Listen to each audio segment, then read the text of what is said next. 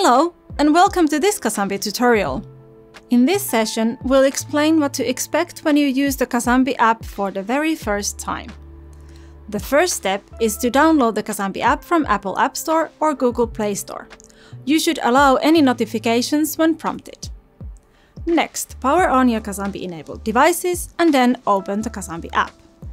The app will automatically search for all powered Kazambi-enabled devices within Bluetooth range of your mobile device.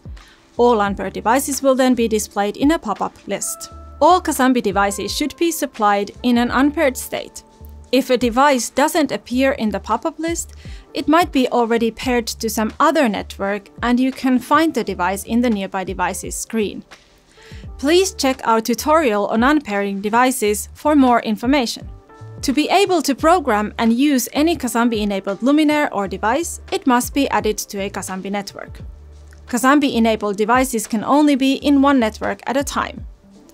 The process of connecting a device to a network is called pairing. Battery-powered devices should be activated before being paired. For example, an Express can be activated by pushing a preset button. Methods for activating battery-powered partner devices should be checked from the manufacturer's instructions. The listed devices may have different firmware grades. The Kazambi firmware grades are called Classic and Evolution. If you discover that you have a mix of firmware grades, it may be possible to change the firmware from one grade to another before adding the devices to your network. Devices configured with Classic firmware can only be added to a Classic network, and devices with Evolution firmware can be added only to an Evolution network. For more information about how to identify the firmware grade of your devices, please see the Classic and Evolution tutorial. At the top of the list, you will see two options: Take into use or Add individually to. Assuming that all powered devices use the same firmware version, if you select the Take into use option, the app will automatically configure and add all devices to a new network called My Network. This name can be changed later, if desired. If you instead choose Add individually to, you will have the possibility to identify each luminaire one by one before adding it to your network. This may be useful if you have many luminaires and want to immediately identify each one and maybe rename them. When you select this option, you will be asked to create a network.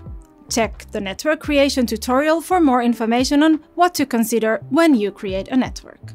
When adding luminaires, each luminaire will identify itself one at a time by flashing on and off repeatedly. At this point, you can rename the luminaire, decide to add it into a group, or even ignore it. Once a luminaire has been added to your network, the next luminaire will start flashing for identification. Switches and sensors will also be displayed one at a time and can be added to your network. After they have been added to the network, they can be then identified using the app. If you happen to add a device by mistake, don't worry, you can always unpair it later. When all Kazambi-enabled devices in Bluetooth range have been added to your network, you will be able to see the luminaires in the Luminaires tab.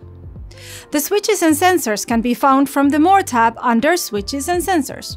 All devices paired to the network can be configured to the functionality desired. Further information can be found from our support website and in our app user guide. You can also sign up for our free online training courses on our website. Thanks for watching!